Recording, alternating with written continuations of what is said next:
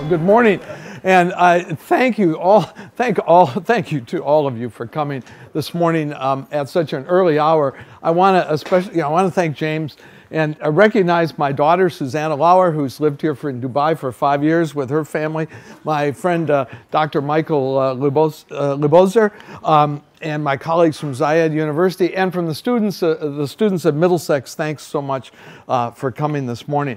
James asked me to talk about transparency, and when he did, I was a little bit puzzled because a talk about transparency, accountability, and the pressures to break a story in this 24/7 news environment, being more important than getting things right and being accurate. Those are really questions that we address all the time in my media ethics and values class, but I thought, well, how do I do this with pictures? In fact, I had an email from Dr. Mike yesterday, who many of you know, and he said, quote, "When many journalists get it wrong, they are not shameful, nor are they brought to book." And I think that's really true. So I think, sessions like this where we can really talk about our work, talk about how things were done, sort of dissect what we did right, and more, maybe equally as important, is what we did wrong, and to share with the public how things are made.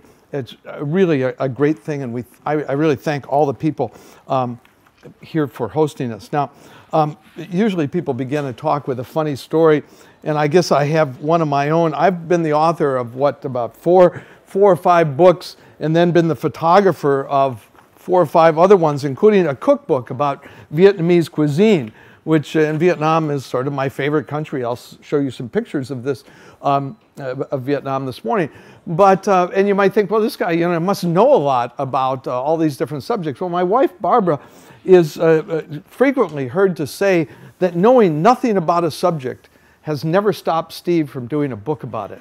And I think that that's really true, that really what we journalists bring to our work more is a natural curiosity and a sort of a hunger to learn more. And through that hunger, why we sometimes produce stories and articles and even books.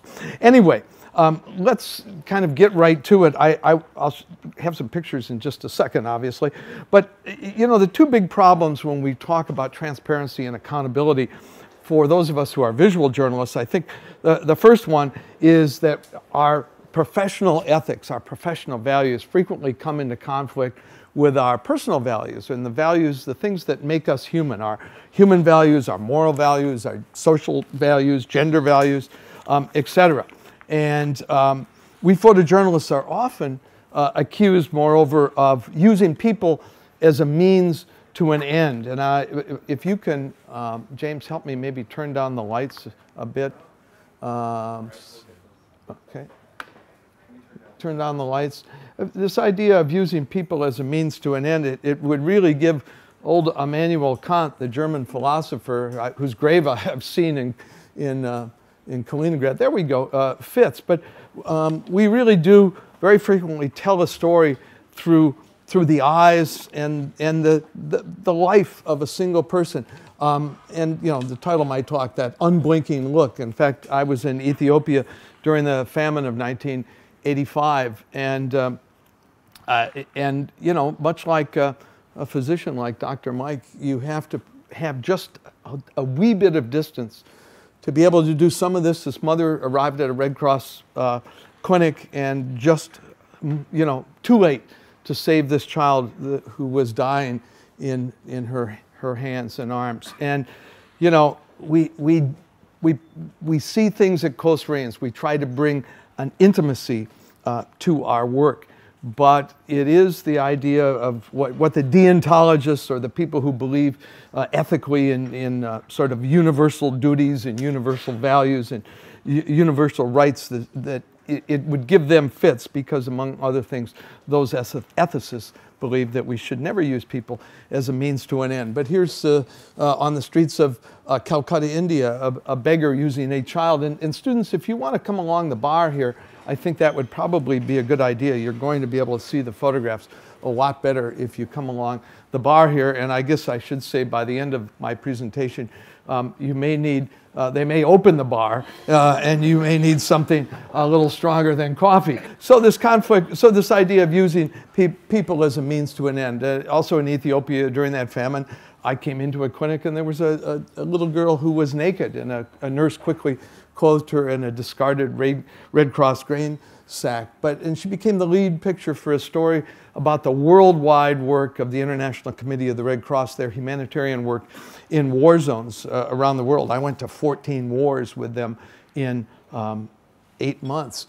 But it is the idea of using people as a means to an end, which, you know, for those of us who sort of believe in this idea of consequentialism, which we're supposed to use in the classroom, but the basic idea of social utility, there's some basic social value achieved by what we do, even though there may be a harm caused to individuals, but there's a greater social good that's the result of our work. We photojournalists also have to take, as I say, that unblinking look at life and put ourselves in places where there's danger, where there is controversy, where there's conflict. This was May Day, May 1st, 1990, in Red Square in Moscow. It was supposed to be the normal workers' parade. That's how the picture was used in National Geographic as a fold-out. It was supposed to be a normal workers' parade, the happy workers in the Soviet Union. It turned out that 200,000 pro-democracy demonstrators converged on Red Square from 6 sides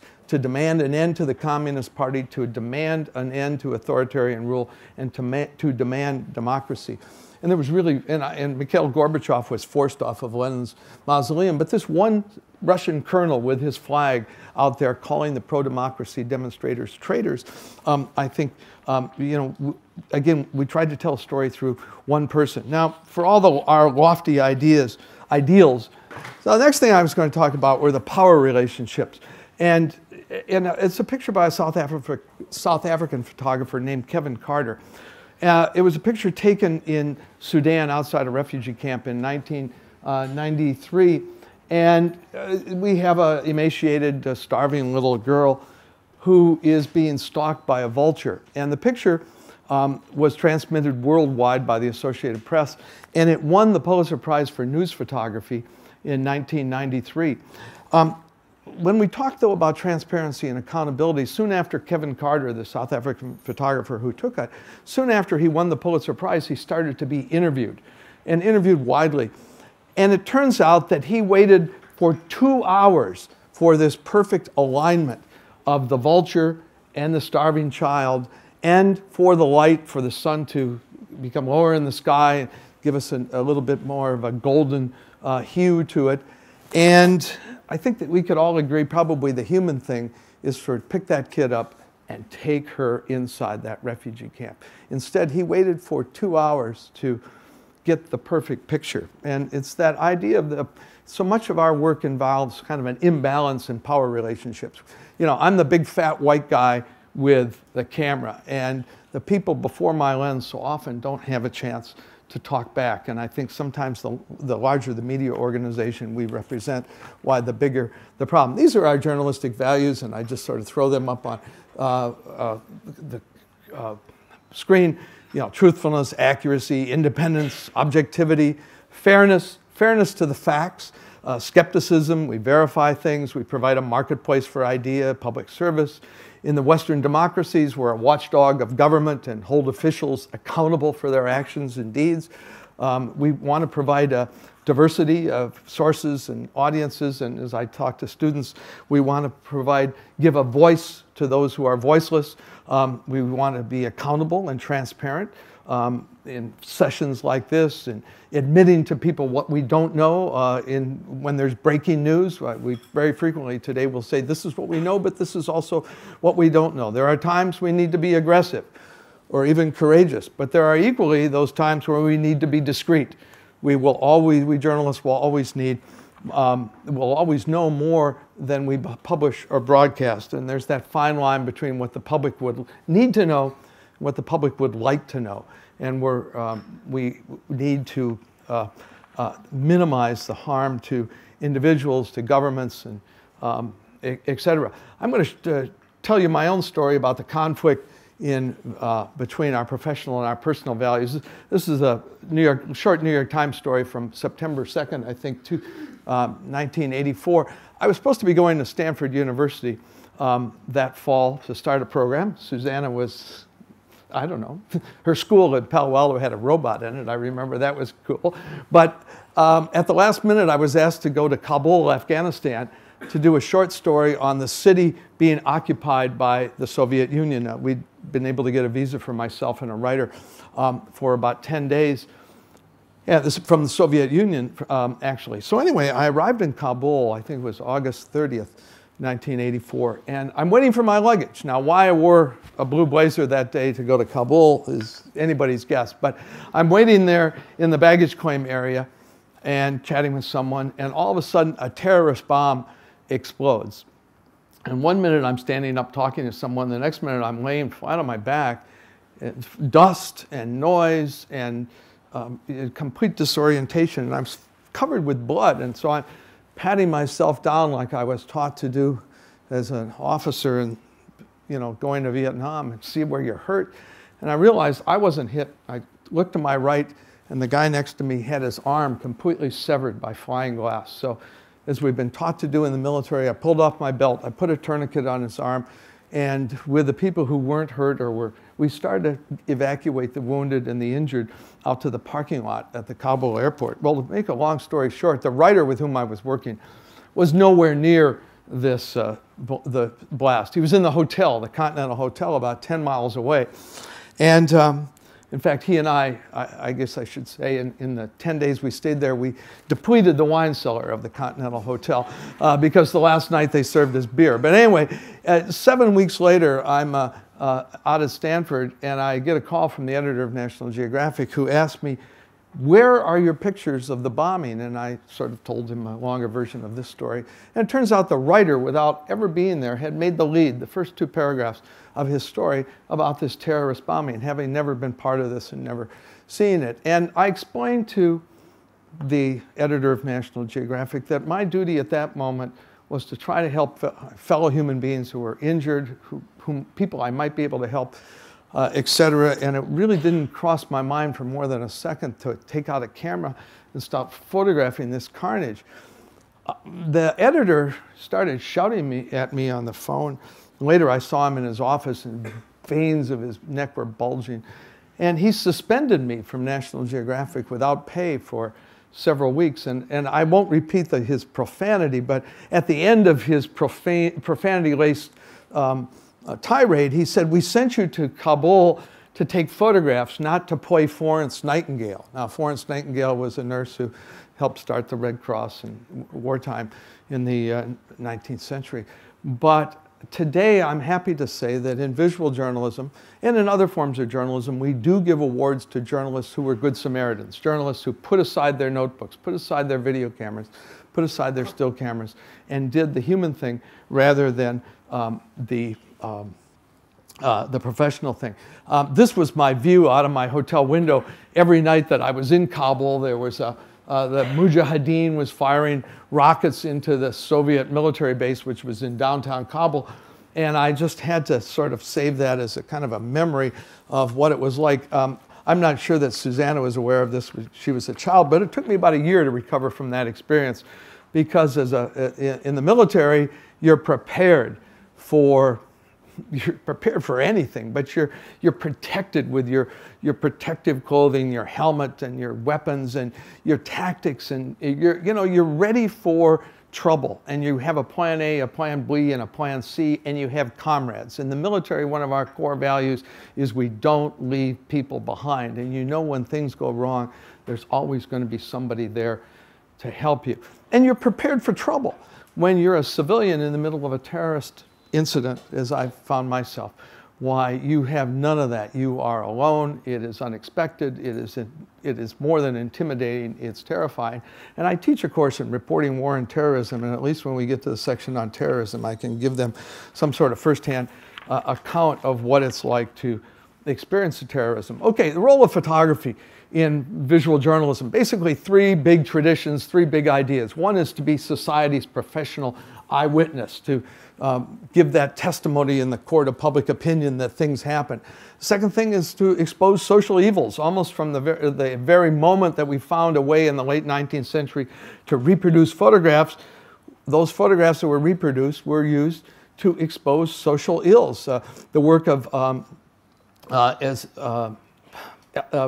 Lewis Hine, an anthropologist whose work on child labor, his photographs of child labor, helped enact the 1914 child labor laws in the United States. And then I think our third great tradition is to show us our connections to one another, to show us our common humanity, to show us how we are all part of that great human family. In 1956, there was an exhibit at the Museum of Modern Art called The Family of Man.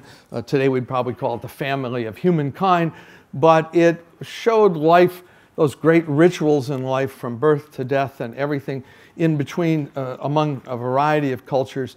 And that was 1956. That book is still on Amazon's top 25 list in 2016. But anyway, to bear witness to history, here's the Mount St. Helens volcano in the state of Washington in the United States after it exploded. And the explosion was 500 times stronger than the atomic bombs the United States dropped on Japan at the end of World War II. It blew the whole top 1,500 feet off of the volcano and the entire north face. And what I was trying to do late in the evening was to show that this volcano was connected to a whole tectonic system in the Washington state where my dean, Michael, is from. Here's Mount Rainier and Mount Adams, also part of that same sort of underground plumbing system that could explode from time to time. You know, how do we take things? The Seychelles Islands, where I'm sure a lot of you have vacationed, Silhouette Island in the background. I admit to sitting at my hotel in the coffee shop, having a beer with a diplomat from the U.S. Embassy who was telling me about how the North Koreans were helping people to grow rice, if you can imagine the North Koreans helping people to grow rice. And at that moment, I started to see this sunset, and I had no camera. I had to run back to my hotel and get the camera, and you know, fortunately, those kids animated the picture.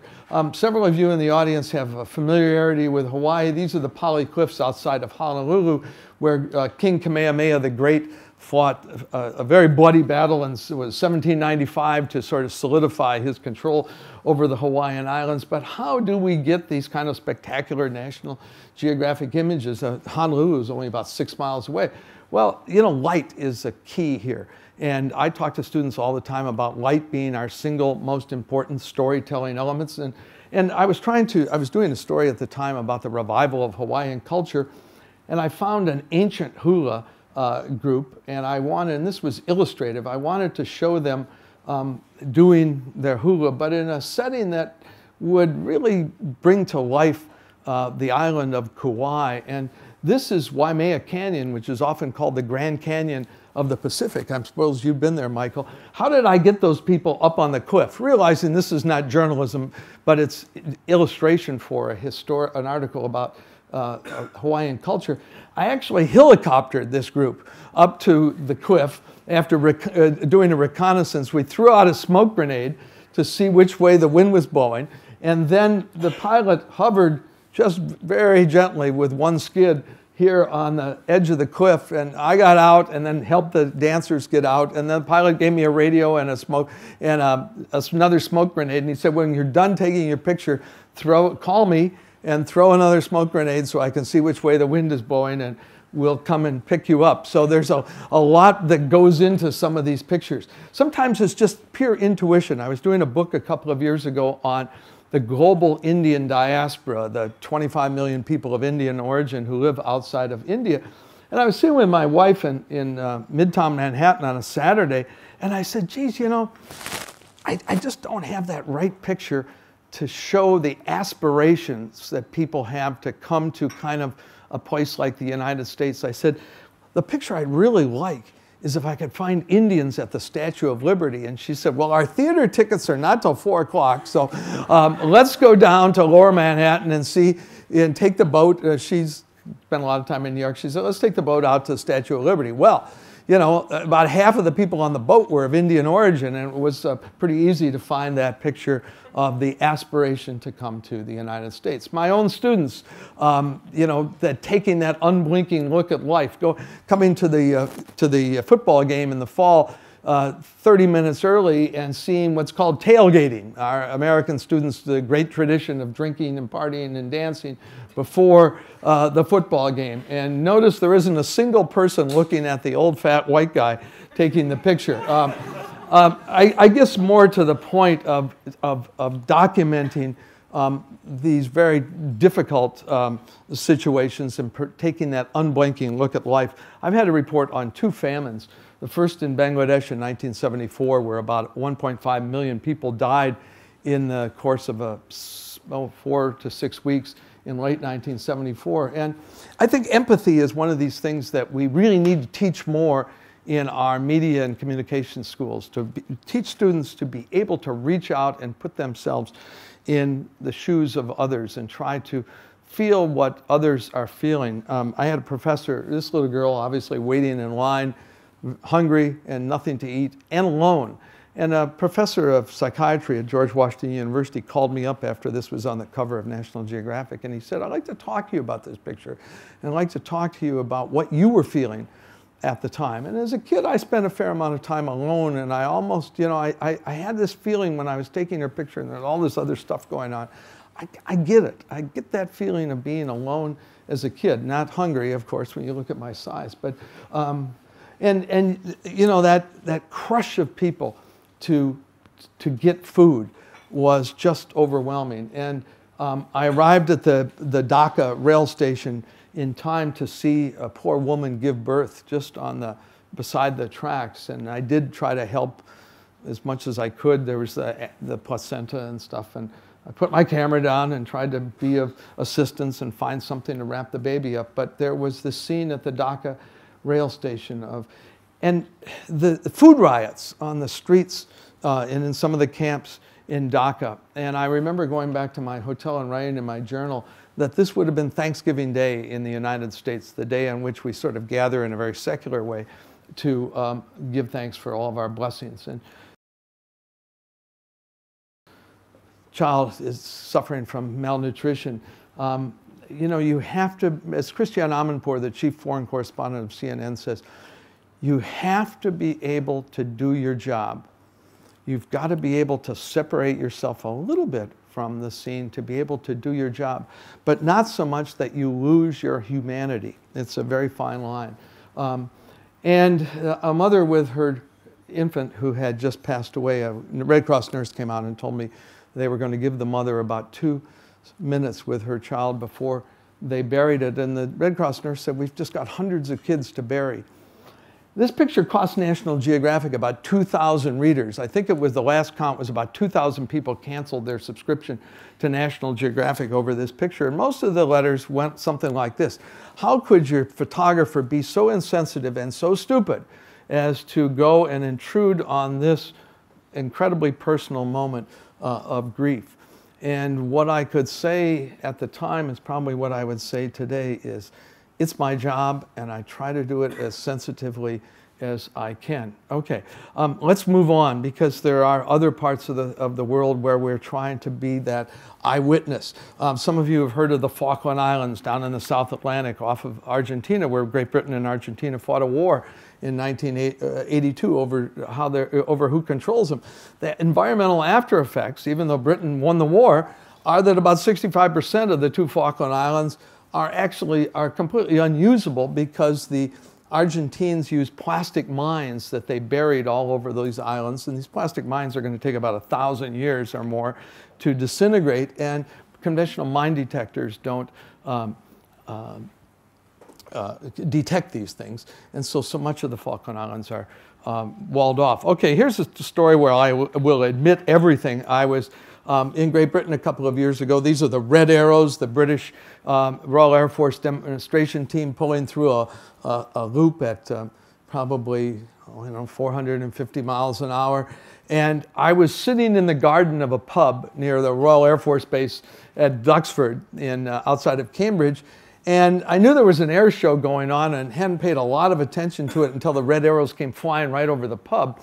But I actually took this picture with a Carlsberg beer in my hand, and I set it down momentarily to make this picture. But you know, you can never underestimate the importance of good luck. And I was taught a class in London a couple of years ago, and American students being what they are, I thought I'd go looking for my students, and this was the closest pub to where our classes were meeting, and of course I did find most of my class in there. But I thought that, you know, stepping up to the bar, and again, we're using people as a means to an end, but it happened to be a Euro Cup football game, and it made a pretty good picture. But I would say that one of my measures of the success of my work and others is, do we bring some intimacy to our work? Is there a way of taking readers and viewers to places they can't go for themselves? And at least stepping up to the bar in a pub in London, which is a lot of fun, you know, is not something everybody's going to get to do. That's me. I think we need to admit when we report on conflict, that I was flying with the French Air Force, and they were testing their ability to penetrate Soviet radars at low level with these nuclear cruise missiles, and I was doing something about the French.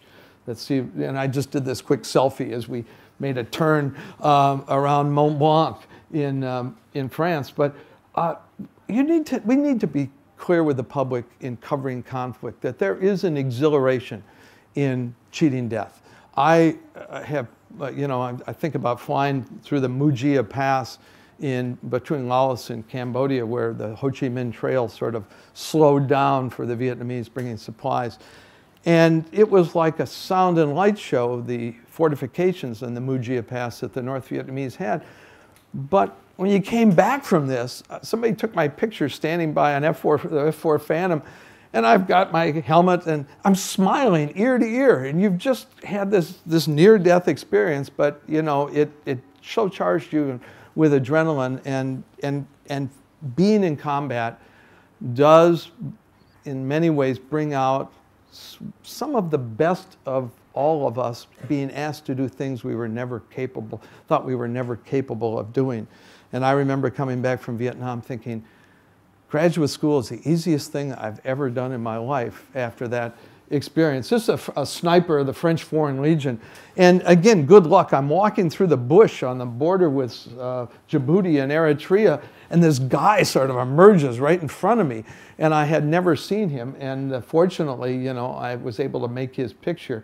I was with the French Marines in Gabon in West Africa, and they got into a firefight with some bad guys, and bringing their wounded back made probably a decent picture, but I do think it's important for the students in the audience, any of them interested in journalism, we do need to learn and study foreign languages. There is no way you're going to get an interpreter to go with you in the marais, in the swamp. And I thought I had really made it through graduate school twice over, and undergraduate school, and never had to learn another language until I was in my 30s where I had to learn French, and my 40s where I had to learn Russian. And take it from me, it's got to be a lot easier in your 20s. So, with the British Army in Belfast in Northern Ireland, the cordoning off an area after a toy store, and the sentiments of the Catholic community in Londonderry in Northern Ireland, the idea of no surrender. I mean, we move around to these trouble zones to bear witness. Bearing witness in Southeast Asia is, I think, you know, it's where I probably find the most affection. Sunrise over the Chiang Mai, the second largest city in Thailand, and we try to improvise and adapt. I thought I was going to get up early in the morning and find a beautiful picture of the second largest city in Thailand. I didn't know it would be fog covered, and you make the best of things. I was walking through the streets of Rangoon, Burma, and here are these monks at their National Democracy Monument. And I looked up at these guys, and they're looking at me, and I thought, God, these guys look like a rock band. You know, people pose themselves if you just wait for a second. And it made a pretty good picture. And, you know, I have to say that one of the secrets to doing this work is to be able to plan, to anticipate what the light might be like. These are the temples at Angkor Wat. I would say probably there were hundreds of Korean and Chinese tourists standing over me trying to get a picture like this, but I got there first that morning. And to try to animate those temples. Back in August of 1974, I was in Cambodia, and the war in Southeast Asia was still going on, and I was there for a fairly short time to look at Phnom Penh, the capital of Cambodia, sort of slowly starving to death, and I was wounded and evacuated, and I never was able to check out of my hotel or anything. I went back to Cambodia a few years ago, and there was a genocide in Cambodia where, 2 to 4 million people were murdered by the Khmer Rouge, this peasant army of nominally or communist insurgents. And there is today a very grim set of memorials to the people who were murdered by the Khmer Rouge. And I think for me it was certainly important to go there and remember what happened in 1975 to 1979 and light a joss stick. I said that my favorite country is Vietnam. It's certainly the prettiest country in the world, I think, and having had some hand in bombing and destroying and whatever to the country, why I've had 20-some trips back there to teach and to work and to find those moments. My students are out right now trying to find moments. And sometimes the moments come to you. I was just standing in the middle of nowhere up near the border with China, and these hill tribe girls just come scampering by me, And, your reflexes are important to be able to pull up your camera and get that picture. Reflexes are important. And the angle of the camera is important. I'm always impressed to go into the markets in the South, the Vietnamese women, how they navigate these little boats. Oops, we just lost, no, we're back. We're back, okay. And, I think you can't underestimate the beauty of Vietnam. This is the Lake of the Restored Sword in Hanoi, and this beautiful, the red bridge that goes out to this temple. And I just found some tamarind trees to frame it, and the people who've obviously. Oh, I'm sorry. Okay, sorry. Okay, I'll stand over here. Anyway, the people. And, in 1969, the imperial city at Hue in central Vietnam was the center of a massacre by the North Vietnamese. It was the center of terrible fighting between the American Marines and the Viet Cong and the North Vietnamese. And today, through the help of UNESCO and various governments in Asia, it's gradually being restored. And there's a certain satisfaction in going back to a place like that and seeing things, coming back to life. And I have been out to visit the Cao Dai, which is a very eclectic faith that combines Christianity and Confucianism, if you can believe that, and elements of Buddhism and the elders. Now we'll see. Okay, so we'll see the Cao Dai elders, and there is, you might feel that there is animosity toward Americans and to the United States and Vietnam, but we have to remember 70% of the population in Vietnam has been born since the last American left. And the war with America is a distant memory, thank God. And yet the last battle of the Vietnam War is still being fought. And I think it's important for us to recognize that Vietnam has got one of the world's highest incidents of birth defects. And much of it comes, these are called Agent Orange babies. This is a child with hydrocephalus. They're called Agent Orange babies because dioxin, which was the key chemical in something called Agent Orange, a defoliant that we sprayed on the jungles to deny the communist soldiers their sanctuaries.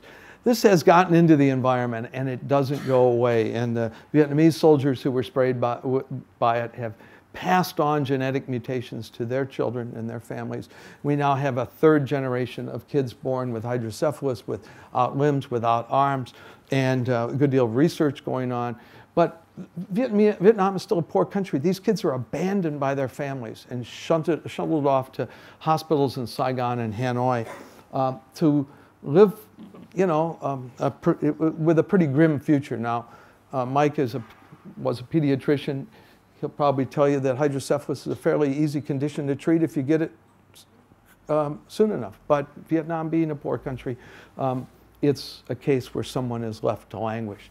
And in our own country, there still are some very bitter memories of that war. And I was just at the Vietnam Memorial in Washington, D.C.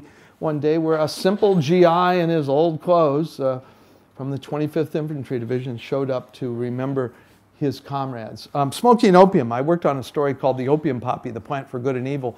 And in the Golden, I think this was in Laos, I found somebody smoking opium, but not to get high, but for pain relief, which seems to have been one of the primary reasons in a lot of these rural villages of Laos, Thailand, and Burma. And I will say I came out of here with a horrible headache, but to try to find an interesting way to see opium smoking. Okay, there's yours truly with his device. I was trying to show how in Mexico, the Mexican government was spraying the opium poppies, but they were taking a fair amount of ground fire from the bad guys of the Sinaloa cartel. And I got some guy in California who makes mounts for the movies to make me a camera mount that mounted on the skid of a Bell Jet Ranger helicopter. This is pre-digital and pre-everything. So I had a little infrared trigger on my camera, and I got this thing hitched up, and then we got up in the air. And actually the writer I was working with was in the helicopter way above the action as we went down and sprayed the fields. This is me sitting there triggering my camera, but it was a way of, I hope, trying to find an interesting way of a very boring thing, which is to spray the opium poppy fields. But I keep thinking of the writer, I mean, safely above the action. Okay, ethical problems. The editor of National Geographic said to me, okay, you've been all over the world looking at the opium poppy, the plant for good and evil. How close is this problem to National Geographic and to the White House? They're both, you know, National Geographic and the White House are about 4 blocks apart. And so I called the FBI, public relations people, and the DC police. And remember, Washington, DC is a federal city. It's not part of any state. And I told them my need to photograph a heroin user. Not something you can sort of advertise in the Washington Post, you know, needed one heroin user for a picture. And they said that they would find me, if they could, an informant, and that I would get a call from a young woman and she would sort of give me some instructions. And I did. And I said, well, where am I going to meet you? And she said, come over to the Commerce Department, which is a block or so from the White House. And this is pre-9/11, so I could walk into a government office with a camera. And she said to come up to the 7th floor, and I did. And she said, I'll recognize you. You'll be the white guy with a camera. And I said, yes. And she came wandering down the hall, and I said, well, what's going to happen? And she said, well, just follow me. So we go in the ladies' bathroom. Okay, why not, right? It's lunchtime. And so we go in the ladies' bathroom, and she whips out her syringe of heroin and cocaine and shoots it in her neck. And I had about 5 seconds to make some important decisions. One was to preserve her anonymity. Secondly, to get the picture that showed the action, the needle going into the neck. And then to get out of there, it's the woman's bathroom, you know, to get out of there without getting arrested, I guess.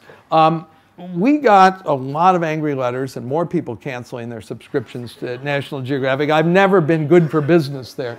And I do think there was I didn't know she was going to be African American. I didn't know she was going to be black. But most people at National Geographic said, A, I need to protect my children from your magazine now because you're showing us stuff that I don't want our kids to see.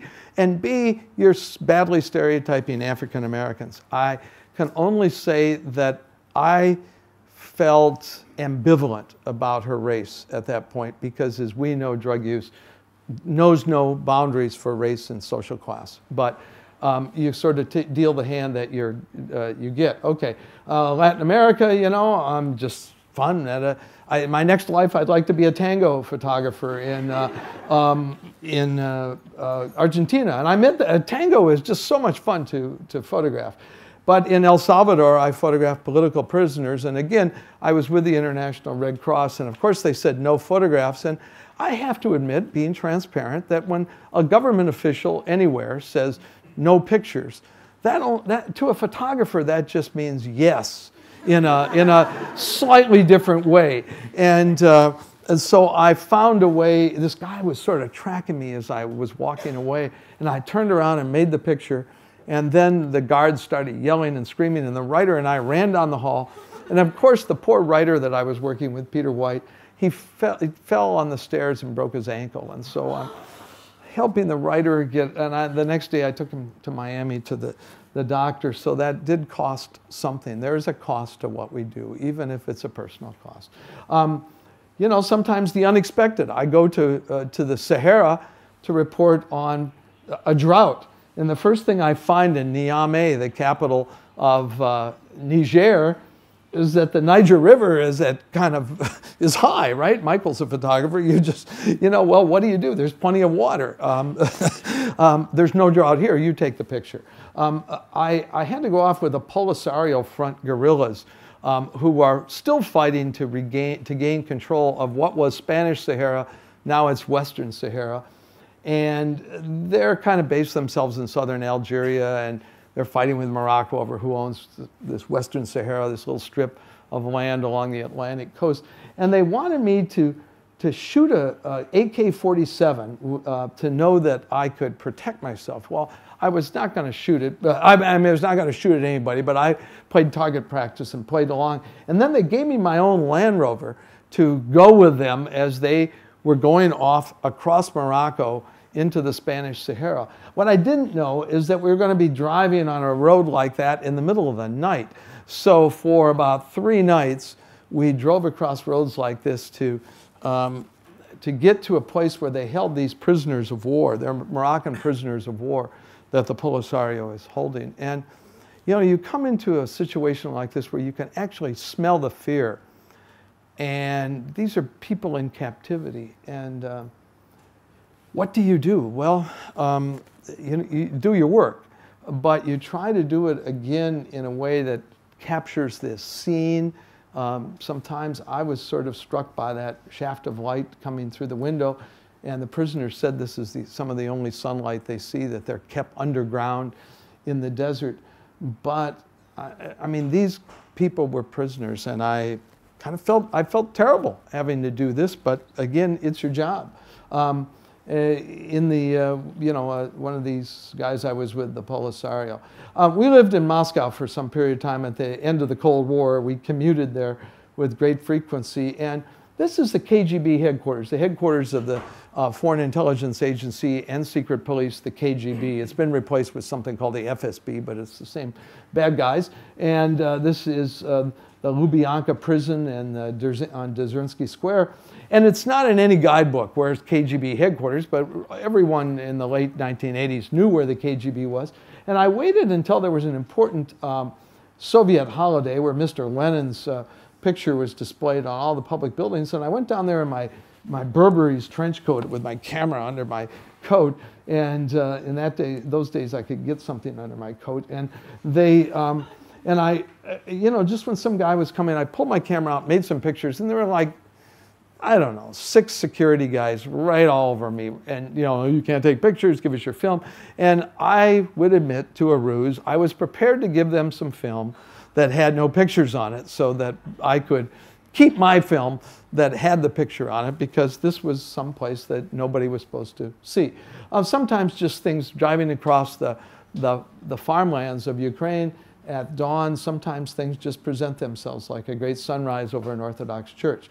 The Soviet Union is probably like how I got started to develop asthma, this terrible air pollution. And, we can't, again, bearing witness, deny the environmental catastrophe that was the Soviet Union. The people in Siberia, I did a story on Siberia, where what I thought were the salt of the earth. These are the pioneers and this pioneer spirit. And again, people do pose themselves, just chatting with this lady in her really cute little house, and she just was delighted. She asked to see a dollar bill, and so I pulled out a dollar bill, and she wouldn't touch it because I said, well, just take a look. And she said, no, it's against the law to have foreign currency. I just want to see what a dollar looks like. And these pioneers, people living rough like that, but they're people looking for, prospecting for gold and diamonds and hoping to be part of the expansion of the economy. And sometimes, again, things just present themselves. The shepherd across that 4,000 miles of steppe, of kind of nothingness. And, you know, again, even if we can't speak a language, this is about 500 miles north of the Arctic Circle. We try to somehow, through sign language and a little bit of empathy, communicate, and a little bit of light. The sun is behind him.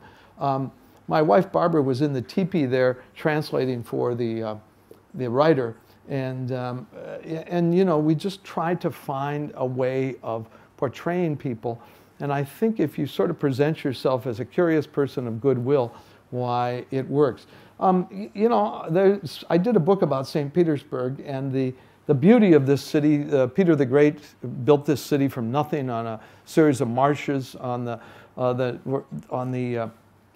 coast of the Baltic Sea. This is the Kazan Cathedral right after a snow, and you know, a young couple at the along the Winter Canal at the Tsar's Winter Palace, which is the Hermitage Museum now. And I showed this picture the other day to students because we're talking about moments. And students said, well, didn't you feel like a stalker as you were walking behind this young couple? Because you look at their legs and it's sort of like they've choreographed their steps in a dance class. And I said, well, I guess I did feel a little bit like a stalker, but I anticipated that something was going to happen.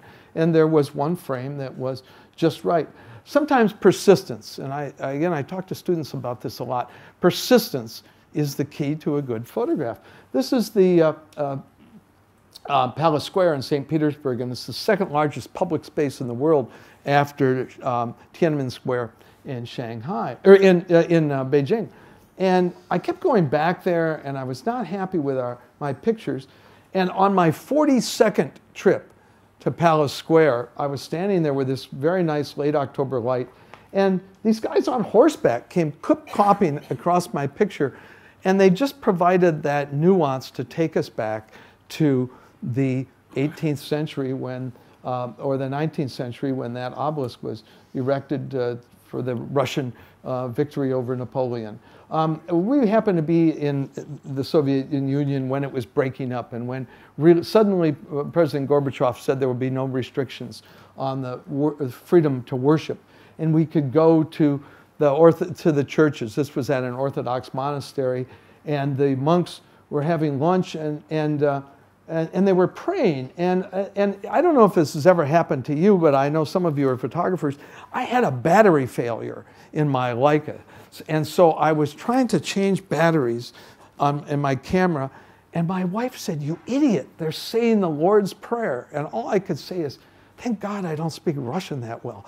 And I kept changing my batteries, you know, to get the picture. And the Jews suddenly felt that they could come out of the closet, literally, and worship in their synagogue and unroll the Torah, and would invite you, and just some nice window light.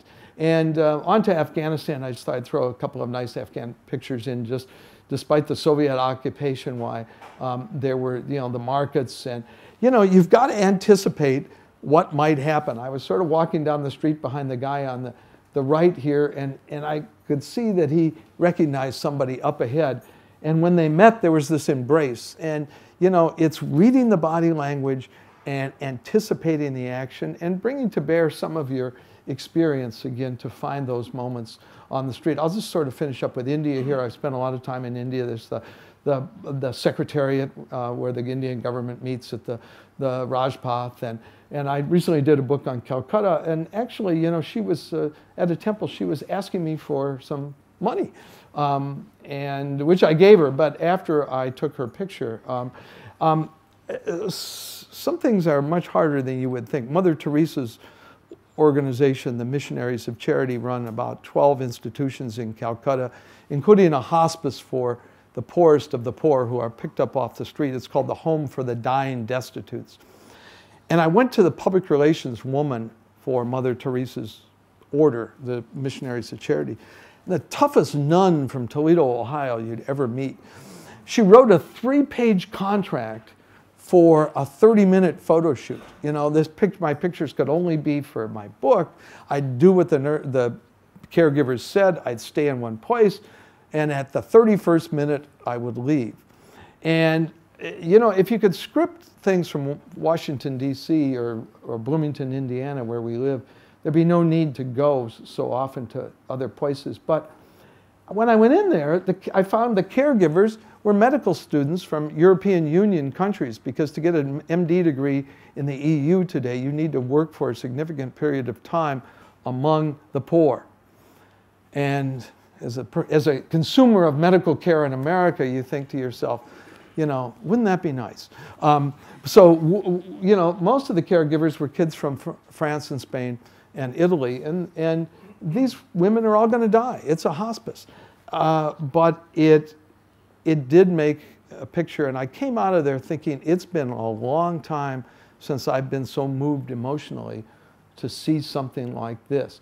Sometimes things present themselves. The rickshaw driver is perfectly balanced, or we go from, you know, we have a certain visual grammar we practice, just like a filmmaker, my friend Michael, our wide shot and our close-ups and our medium shots, a worker in a jute factory. And I wanted to get an overall picture in Calcutta, and there you see the city's largest mosque. And I was told that this whole area, which could be nice for an overall that shows the old colonial architecture and the trams and, you know, just the decrepitude of Calcutta, that this is a Muslim area. And I thought, well, what am I going to do? So with a friend, a fellow photographer, who's a Hindu, we went into this apartment building, Muslim only, or all Muslims, and started knocking on doors at about the 6th floor and say, hello, I'm a professor and a photographer from the United States, and oh, by the way, a Christian, and I'm looking to see if I could stand on a balcony to get a nice picture down the street. And yeah, it may as well have been a person from Mars standing there. And, but people were so nice and so welcoming, and about the 15th attempt, why somebody said, oh yes, come out and look at from my balcony. And I thought, holy God, there's the picture. And especially when the police officer in white crossed the street, why there was the frame. But you know, there's sometimes you just have to suck it up and go do it. Okay, I'll be really fast. You know, people, you know, they're doing their devotions in the morning and one thing or another.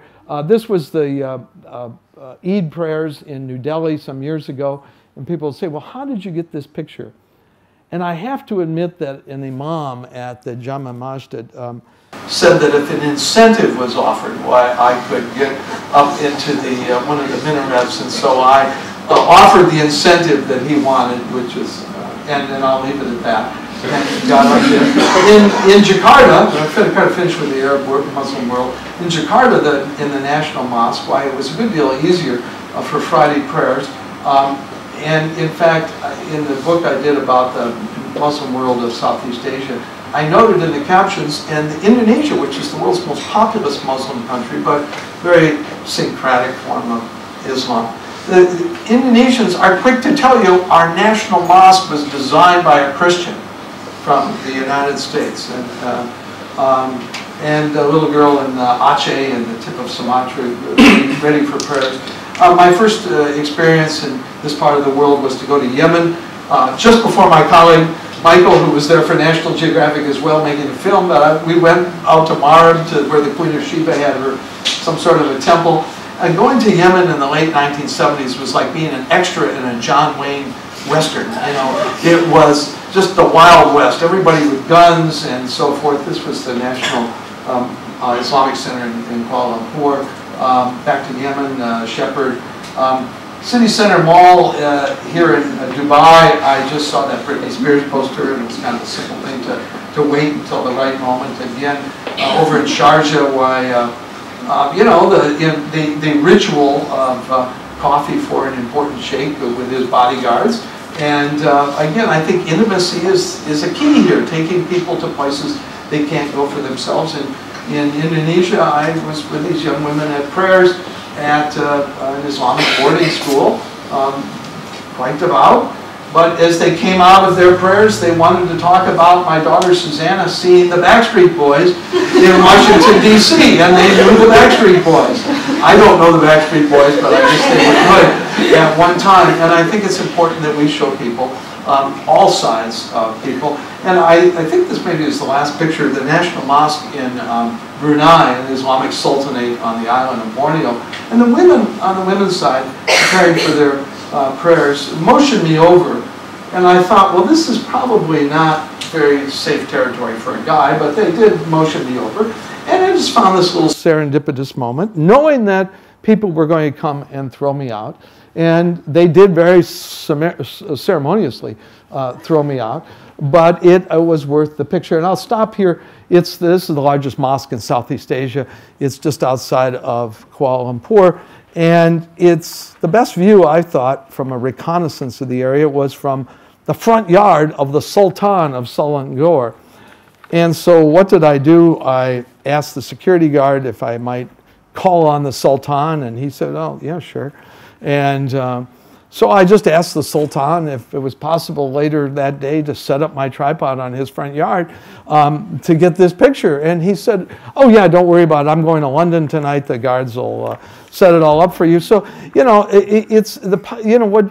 I'd leave you with this thought is that making interesting pictures is really about also imagination and the idea of what if I could do this?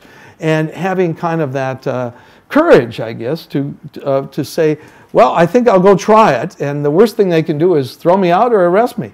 So with that, why, we're done. And